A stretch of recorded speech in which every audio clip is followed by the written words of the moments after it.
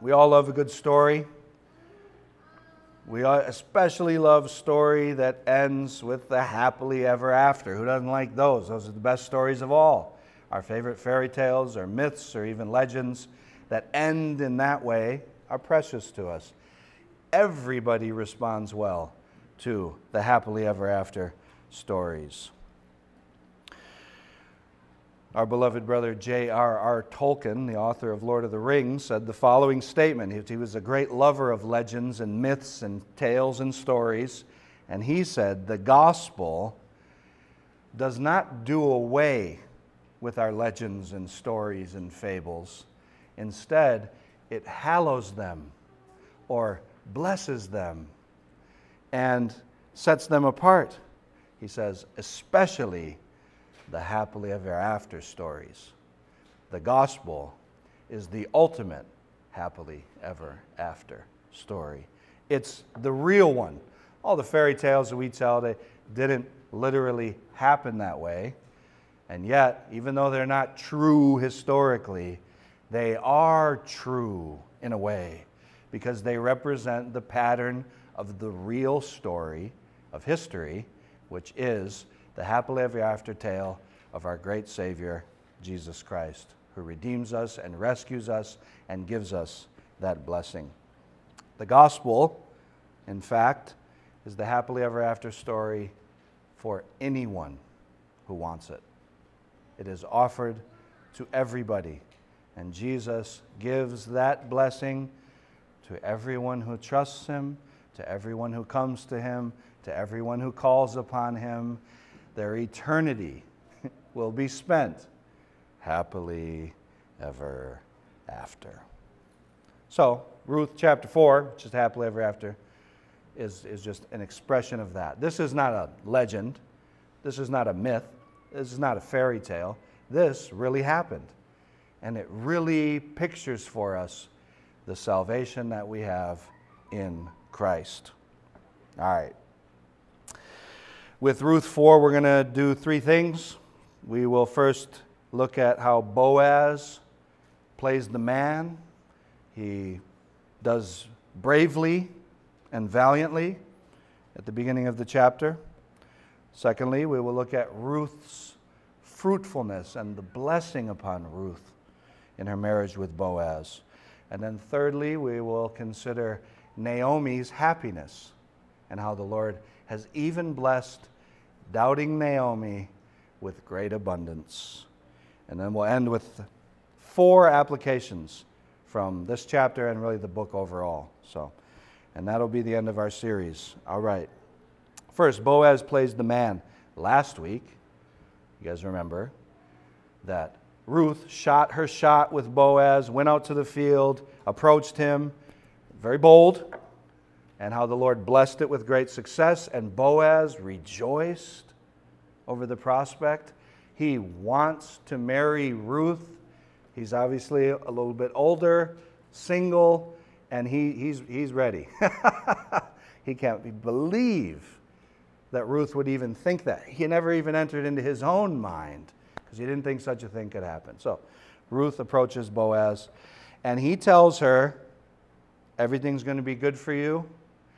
But for me, I got to see about something because, I am a redeemer. That's right. I'm a next of kin that can step in and marry you in the place of your deceased husband. However, there's another guy who's a closer relative, and he's got first dibs according to the law of Redeemer. So Boaz is going into town, and he's going to see what this other guy is talking about. So that's where we are, picking up in chapter 4, verse 1. Boaz had gone up to the gate and sat down there. Distinguished gentlemen and elders of the city of Bethlehem would sit in the gate in the mornings as the people would go in and out, and they would talk of things and discuss business and take care of matters like this. Okay. And what we see in Boaz's conduct here is his integrity and his humility. Boaz is a man of honor. You don't see anything in Boaz that's trying to manipulate the situation. He wants to marry Ruth. He's about it. The work of a kinsman redeemer it wasn't always something that somebody wanted to do. It could be more of a duty that you had to do. But for Boaz, it's different. For Boaz, he desires this. He wants this. And you don't see any trace in Boaz of trying to, pull strings behind the scenes or somehow get this guy to say no. Boaz is a straight shooter. And so he goes right to the guy. He sees him, calls him to turn aside, and tells him what's at stake. All right. So the kinsman redeemer thing again is if a man died before he was able to raise up children with his wife, then a next of kin could step in and marry her and raise up children, and the children would carry the name of their deceased father. So the father who died, who wasn't able to bless them with children, the son would raise up and take that inheritance. In this case, it also includes a parcel of land. It all goes together. It's a package deal. Elimelech, Naomi's ex-husband, they have a place of land, and his sons both died, so there's nobody left to inherit it. So there's only Ruth left. So Boaz is going to step in. He wants to buy the field, marry Ruth, raise up offspring, and then the offspring would inherit that piece of land in the name of Elimelech or Mahlon and their line. So the kinsman redeemer thing is really kind of a self-sacrifice thing because you're raising up seeds for another that's going to go on and step into the inheritance of their deceased family. So it really is a work of humility. With that said, though, Boaz is about it. He's all about it. So he goes to the guy, tells him, look, man, there's a field. You know our relative, Naomi, she's back. Elimelech's got the field. You got first dibs. Do you want to redeem the field? And he says, yeah, I'll redeem the field. Okay. And Boaz says, well, before you sign on the dotted line, there's also another aspect to this. If you get the field, you also agree to marry Ruth and take her for your wife and raise up seed for Mahlon and Elimelech's family. And that's when this other guy, this nameless redeemer, says, I can't do that. He obviously has family of his own that he's raising up. He has an inheritance of his own that he's raising up. And while he's willing to buy the field for Elimelech, he's not willing to marry the widow for Elimelech. So he says no. Again, you see Boaz's character here. He's not trying to manipulate the situation. When God gives us desires for something good, something that is a possibility within our grasp, we have to be very careful that we don't set our hearts on it so that we start manipulating things. We want to know that God wants us to have whatever blessing this is or thing we desire. We want to know that it's really of God. So we got to shoot our shot, but we also have to let God work according to the plan and the rules that are in place. Boaz respects and honors the customs that are here and the laws of Moses that God had given to the people. So it's just another feather in Boaz's cap. This is a righteous dude, and he's honorable, and he's humble, and he's lowly. In this chapter, we see Boaz's self-sacrifice. He wants Ruth's good. He wants Ruth to be taken care of. He wants Naomi and the family to be blessed. He wants them to be blessed. Even though he wants to be the guy to do that, he's willing to step down. He's willing to sacrifice his own desires so that everything can be done properly. He knows that if he usurps God's order, there's not going to be blessing on the marriage and the union, and there's not going to be that. He knows that. He would rather bow out himself and die to his own desires than allow Ruth to be compromised or left alone. Yo, he's a godly chap right there. And we see that honor as Boaz. This is a manly thing to do. This brave and courageous thing to do. To sacrifice self and trust God. At the same time, he knows he's got a shot, and he knows that God will decide. It's God who gives these blessings. It's God who writes the stories. And Boaz is so confident in that. He knows if it's God's will that I marry Ruth, I can't miss it. Oh, there's some wisdom in that for us, isn't there? As we've seen. So Boaz plays the man. He does this. And he's rewarded greatly for it, because the dude is not willing to marry Ruth. And that means that the smile started curling on Boaz's old face, and he was blessed. He knew that now he would step into something he never thought could happen. God's wonder had barged into his life and given him Ruth as his beloved wife. He couldn't even believe it. There's witnesses there, so when he gathered the guy, again, he's not in some secret corner. He's got elders there, and there's other people gathered around the gate. It probably was boring some mornings in Bethlehem, but everyone could see that this morning in Bethlehem there was a happening that was going on in the gate, so everyone's trying to see what's happening. What's Boaz about now? So there's multitude witnesses. Everyone sees. It's in the open. Boom. Boaz's self-sacrifice is there for all to see. So there's a custom that they had in Israel.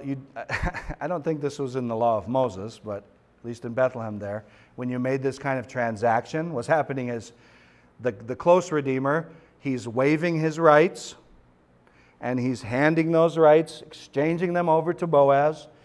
And of course, they had a physical act that would represent that. It's obviously the first thing you and I would think of. He takes off his sandal, and he hands it to Boaz. And that's the testimony that he is saying no to his right, and that Boaz is now number one redeemer, and he gets to marry her. All right, so boom, that's what happens. Boaz, just like Ruth, daring, bold, and yet humble at the same time, and blessed with great success. It worked. It worked.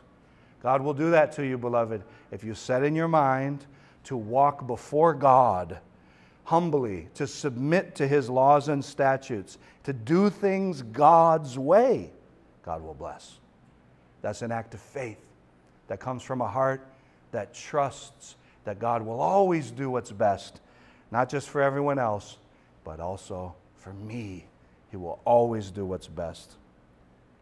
Okay, secondly, we see Ruth's fruitfulness. So Boaz, this probably didn't take that long. And I can imagine Boaz, he leaves the gate and strolls right over to Naomi's house. Knocks on the door. Naomi opens the door, and Ruth is peeking out behind. And they ask him, how did it go? And he says, well, he pulls out from behind his back, and he busts out the dude's slide. He was like, how do you think it went? I got it. It's like a trophy now in the household. So there's joy.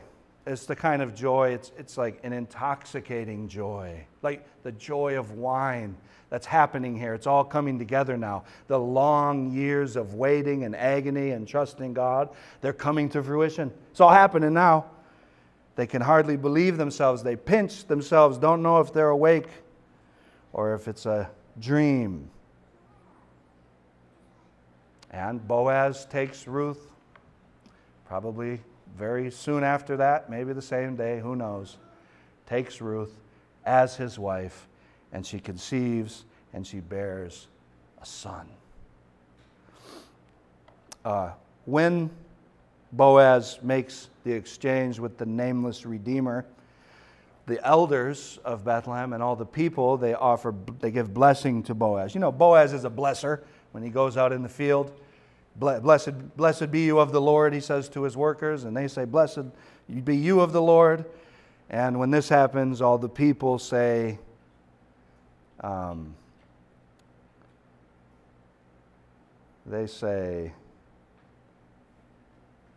we are witnesses. May the Lord make the woman who's coming into your house like Rachel and Leah, who together built up the house of Israel. Ruth is being compared to the holy women of old and the wives of the patriarchs.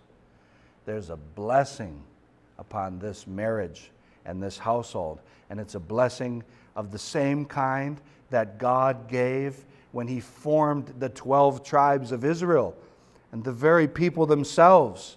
It was a blessing from God. May they be like Rachel and Leah. We might add Rebekah in there. As she went forward, her family blessed her when she went to marry Isaac and said, "May your seed triumph over the gates of his enemies." There's this triumphal blessing upon the son and the sons that would come from these families. And so the people of Bethlehem, they feel this. And they say, "May your house be like the house of Perez, whom Tamar bore to Judah." So Perez was one of the sons of Judah, who was one of the 12 sons of Jacob and one of the 12 tribes of Israel. His son Perez was the ancestor of people who lived in Bethlehem there. So he was their local ancestor, and Bethlehem was a blessed place for that. Bethlehem was small, little town. We say that the Ephrathites were a clan, but really they were too small to even technically be a clan.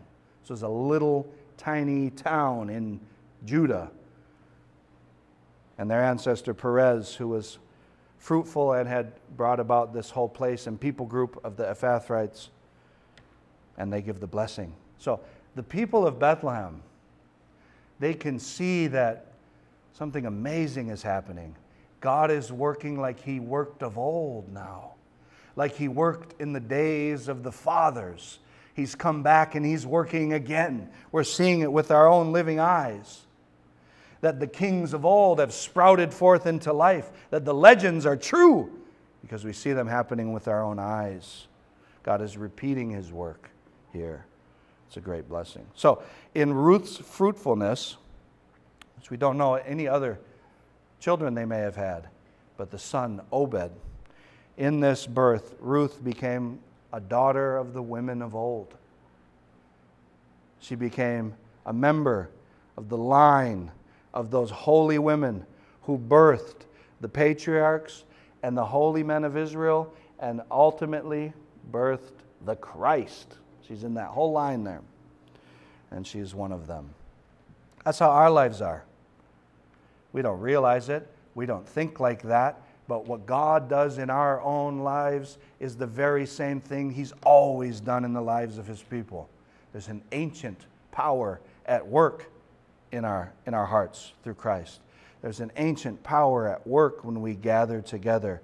It's the same God, the true and living God, who always works in His people in these ways, and miracles and wonders and spiritual glories are happening in our lives. It's the same God. You see this language in the Psalms sometime there. Asking God to work. Awaken with your right arm. Work as you worked in the days of old. As we read these stories and we learn the things that God did, faith in our hearts will say, "God, do it again. Do it now. Do it in my life. Do it in our lives. Do it in this day. Show your glory afresh." God is always doing that. Ruth, this Gentile, Moabite, outcast, widow, has nothing, by faith has now become a member of this line. It's pretty amazing. She's listed with those blessed women of old. We see here that she is forming the lineage of the king. The book ends with the short genealogy of David from Perez, so under Judah, Perez, and now we're in Bethlehem area, and we go through all these men all the way down to Boaz, who fathered Obed, who fathered Jesse, who fathered David. It's the same genealogy you find in Genesis and Matthew chapter 1 in the birth of Christ. It's the same line here. So Ruth's fruitfulness is actually more blessed even than Rachel and Leah. It's more blessed. They birthed together the 12 tribes of Israel. She is going to be the great-grandmother of the king. The great-grandmother of God's king. That's what we're going to learn about in the life of David. There was prophecies like this. This is Judah we're talking about. I'm going to read a couple of them. First, in Genesis 49, as the patriarch Jacob was facing the grave, he uttered blessings upon his 12 sons. And in Genesis 49, 8 through 12, he blesses Judah with these words. Judah, your brothers shall praise you. Your hand shall be on the neck of your enemies. Your father's sons shall bow down before you. Judah is a lion's cub. From the prey, my son, you have gone up. He stooped down. He crouched as a lion. And as a lioness, who dares rouse him? The scepter shall not depart from Judah, nor the ruler's staff from between his feet, until tribute comes to him. And to him shall be the obedience of the peoples, binding his foal to the vine, and his donkey's colt to the choice vine. He's washed his garments in wine, and his vesture in the blood of grapes. His eyes are darker than wine, and his teeth whiter than milk. Well, there's a fair amount of mystery and glorious language in that. But the main kernel there is that the tribe of Judah will provide the ruler, will provide the king. The king, the blessed, promised king of God's people, who will lead them forth into victory and blessing and peace. So the people knew this.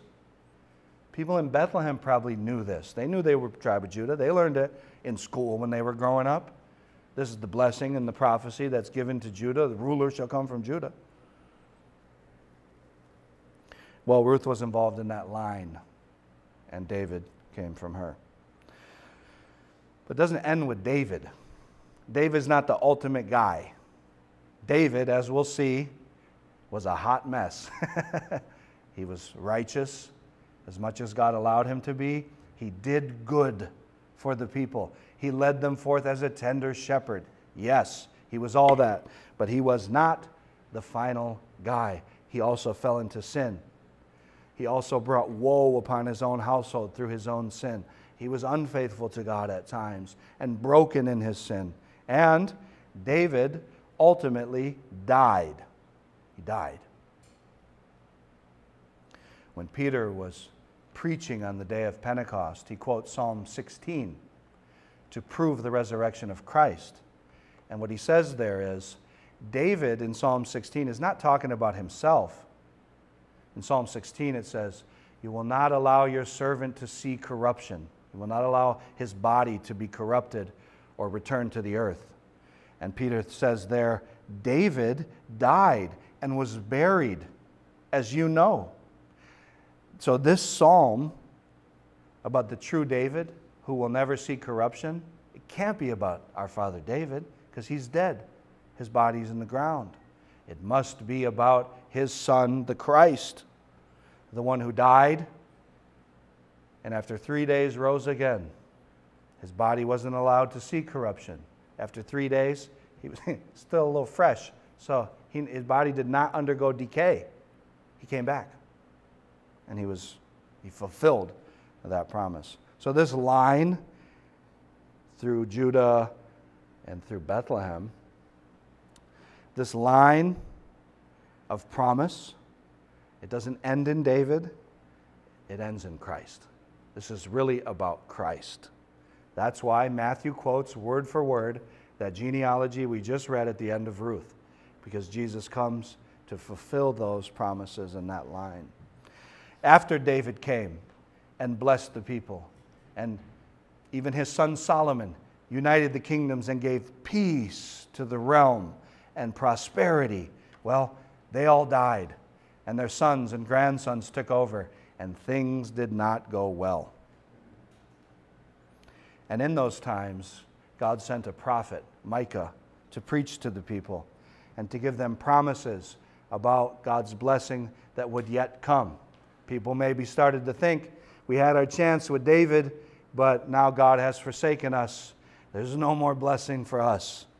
Well, we read in a famous passage in Micah chapter 5, "But you, O Bethlehem Ephrathah, who are too little to be among the clans of Judah, from you shall come forth for me one who is to be ruler in Israel, whose coming forth is from of old, from ancient days. Therefore he shall give them up until the time when she who is in labor has given birth. Then the rest of his brothers shall return to the people of Israel, and he shall stand and shepherd his flock in the strength of the Lord, in the majesty of the name of the Lord his God. And they shall dwell secure. For now he shall be great to the ends of the earth, and he shall be their peace." Ruth, unassuming Ruth, outcast Ruth, widow Ruth, lonely Ruth, has nothing Ruth, desperate Ruth, by faith and boldness, trusting in God, inserts herself right into the line of the Messiah. It's one thing to say that, yeah, I'm David's ancestor. That's amazing. But to say, I am the ancestor of the Messiah. It's a wonderful blessing that we see. Ruth's faith created immense fruitfulness for her. She was fruitful among the people of God by her faith. Her faith was so great that it took along doubting Naomi with her. And even Naomi was blessed because of the great faith of Ruth. You never know what God is going to do. He's an amazing God, and He loves blessing us with great blessings. Okay, thirdly, consider Naomi's happiness real quick. Look at Naomi. She said, it's over, it's done. That's what she's been saying from the whole book. The Lord has basically forsaken me. He's punished me for fleeing to Moab. Now I have nothing left and no one, and it's over. It's done. Well, God had a way of turning that around, because now Naomi is blessed. When she came back to Bethlehem, to her homeland, she was embarrassed about everything. All the women in the town were excited to see her and chirping like birds, talking to her, and she said, God has forsaken me. She was embarrassed about everything. But now, look at Naomi. She is blessed in Bethlehem. All the women are praising her and rejoicing with her, because Naomi, who was widowed and down and out, she is now holding in her arms her own dear grandson. Obed, little Obed, was the treasure of Naomi, was Naomi's heart, restored to Naomi her joy and even her confidence before God. Naomi was blessed with happiness. The women say to her that, may Boaz be blessed, who has become to you a restorer of life. A restorer of life. Boaz's kindness to Naomi's family and to Ruth, it rejuvenated Naomi. God does that with His grace to us, beloved, with the joys of the gospel. And when God comes through for you in your life, just when you need Him to, it rejuvenates you. Your eyes are lit once again. They're like Jonathan when he tasted of the honey and his eyes were brightened. He was lit off that. God's grace, it has that effect upon us. It enlivens us and restores life to us. So really, whether you have great faith like Ruth, or whether you have small faith like Naomi, God honors faith and blesses it with His good gifts. Okay, well, we're going to move to just a few applications as we close this book. Our time has been brief, probably too short, but it is what it is. 4 applications from Ruth 4 and from the book. First, from Ruth 4, we find a key to good relationships in the conduct of Boaz. A key to good, healthy, thriving, prosperous relationships is humility and service. Humility and service. That's how Boaz postured his whole self towards this family. Boaz humbled himself to do whatever he could do to bless this family. He offered himself as service. He was willing to take Ruth and marry her, and he was just as willing to step aside and let the other dude who had the first in line do it.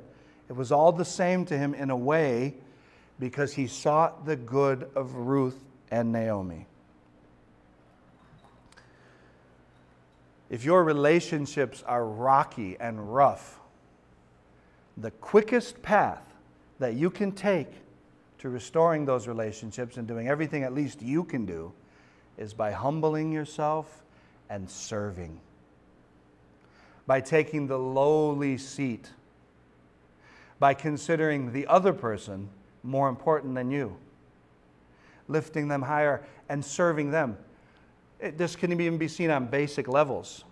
If you find that it's difficult for you to make friends, I'll give you a little secret here. One of the most powerful tools for gaining friends for yourself is asking people about themselves and listening to them.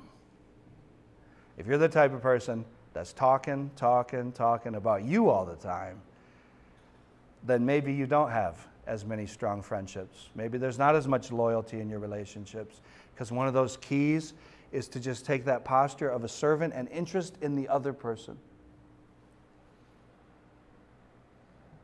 And you set the tone by serving them, by doing things to bless them that will communicate blessing to them. You know what I'm saying? That which will speak to them.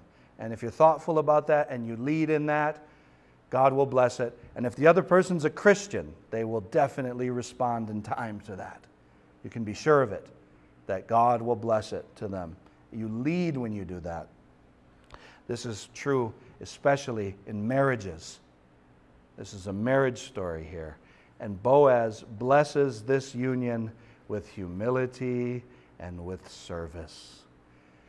We've talked about the blessings of a great marriage from this book. And Ruth and Naomi had this blessing, came down from heaven. This union together was so joyful. If you're in a marriage that's not so joyful, or that is more difficult, this is the key to serve and to humble yourself. You can't control the other person, but what you can do, whether you're the husband or the wife, is set your mind to set the tone and lead by being humble, by owning your faults and sins, not worrying about theirs, by asking for forgiveness, repenting to them, to your beloved spouse, and for seeking to go out of your way to do them good, not to receive anything in return, but to honestly do it unto God, to serve them. You'd be amazed what can happen in a marriage when even just one of the people starts setting that tone. If you're married to a Christian, again, you can be confident that in due time, God will bless that. It's a whole vibe. It's a whole blessing. And as you consider marrying somebody, there's also some keys here. Major key alert from Boaz. You notice how Boaz shows ultimate respect and honor to Ruth's family. If you're considering marrying someone, you know, they're into you. If you're in that phase where you're Twitter-pated and you're into each other, well, the person that you're dating or courting there, of course they're going to be nice to you. They're into you. But guess what? That's going to change in the marriage. And if you want to see what they're like more in their natural state, you may notice how they treat others, or especially maybe how they treat your family. Boaz gave this blessing. It was beyond just Ruth. He wanted to be a blessing to her whole household. That's the whole kinsman redeemer thing. All right, so there's a couple keys for our relationships and marriages. Second application, God's grace is in the business of redeeming and restoring. This is a story of things that went bad. It's a story of loss that God turned around. God loves to redeem. He loves to restore. That's the whole story of the universe, is that we ruined it. And God is fixing it. It's one thing for God to just give blessing right out the gates, but for something to be destroyed or ruined or broken, and then for God to come in and fix it, restore it, give it new life, that's a totally different ballgame. And you have to know, beloved, that God is in the business of restoring. In your life, when you run into things that go wrong, things that break down, things that don't go like you want them to go, and it seems like all hope is lost, you must remember that God loves to restore. He's a redeeming God. That should fuel our prayers, should fuel our confidence before Him, should fuel our patience as we work through difficult situations, to know that God can, if He but wills it, step in and change everything in this situation. God's grace restores. That's the name of the game in the gospel, is restoration. Third application, God rewards faith. God honors faith. He loves faith. Faith is that which pleases God. And faith is something that's expressed in our prayers, our desires, and in our actions before God. And wherever we rely on God, God honors it. It's good in your life to be put in desperate situations. The Christian life is like that on purpose, because those times when you're truly desperate, you have nothing and nowhere to turn, you turn to God in desperation, like Ruth. And when you do that, God comes through. He honors our faith. Let us be careful to cherish the faith He's given us, to nourish it, to ask His blessing that our faith might grow. What is our faith? It's our trust in Christ right now for everything, for our eternal salvation and for our daily bread and for everything we need in this life and for all eternity. It's trusting not just for my life, but for those I love. I'm entrusting my loved ones to God, everything to God. We always have to direct to Him. It says somewhere in the Chronicles that the eyes of the Lord roam to and fro throughout the earth, searching for those whose hearts are completely His, that He may be strong on their behalf. God's eyes are peeled for that heart that is clinging to Him and wagering everything on God and His promises. Everything. He rewards faith. And when we struggle with doubt, He's merciful with it. He's tender with us. A smoldering wick He will not put out, it says. When our faith is just but flickering, about to be extinguished, God nourishes that faith. Ask God to bless your faith, to grow your faith, to increase your faith. Ask Him to help your unbelief. He loves those prayers. Try to mention that often. God rewards faith. And then fourthly, we see in Boaz a shining type of Christ, a brilliant display of the glory of Christ. Boaz's whole joint here was self-denial. The story would have been good enough if Ruth had approached Boaz and Boaz says, "Bet I am one of your redeemers and I'm the first up and I'll marry you." That would have been a great story.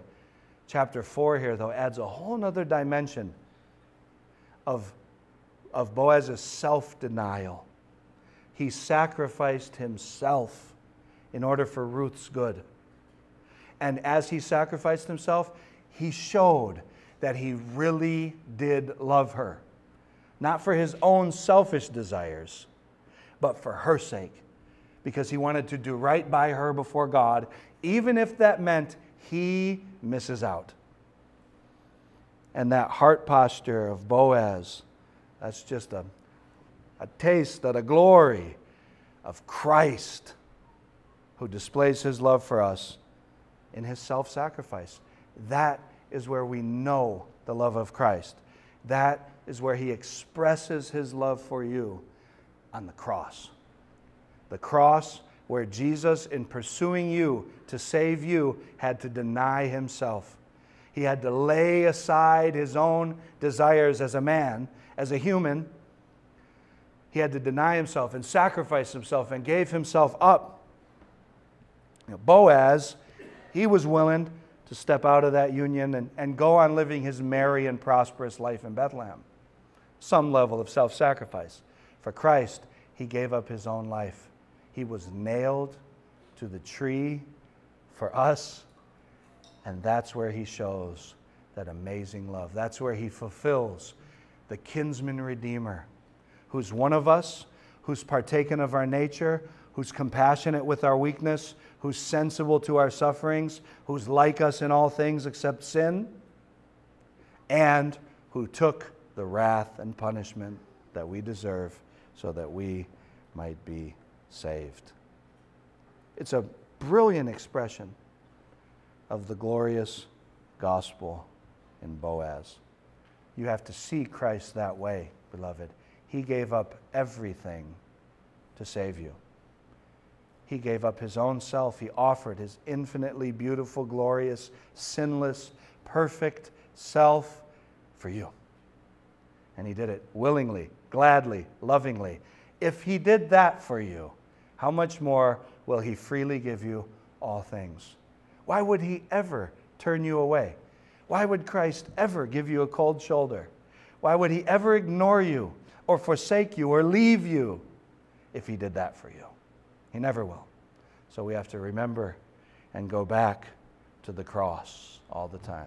That's where we get the name of this church, God's redeeming cross, where Jesus buys us back, purchases us, takes us for his own, claims us, shelters us, protects us, saves us, makes us his own forever and ever and ever. It is a marvelous display of the glory of Christ. Okay, so in this final chapter of Ruth, we've seen Boaz's bravery in sacrificing himself. He's valiant. We've seen Ruth's fruitfulness. Her faith brought great blessing to her life. And we've seen that even doubting Naomi was blessed by it. We've seen these applications, the key to a good relationship, and especially marriage, humility and service. That's what the name Obed means, servant. God's grace restores and redeems. God rewards our faith. And Jesus expresses his love for us in his self-sacrifice on the cross. Okay, let's pray. Lord, we ask your blessing on this book. I pray that we would remember our short time in Ruth, and that when we're reading through our Bibles and we read it again, we pray that you'd show us even more. There's way more here than we were able to cover. So, season our hearts with this grace, we pray in Jesus' name. Amen.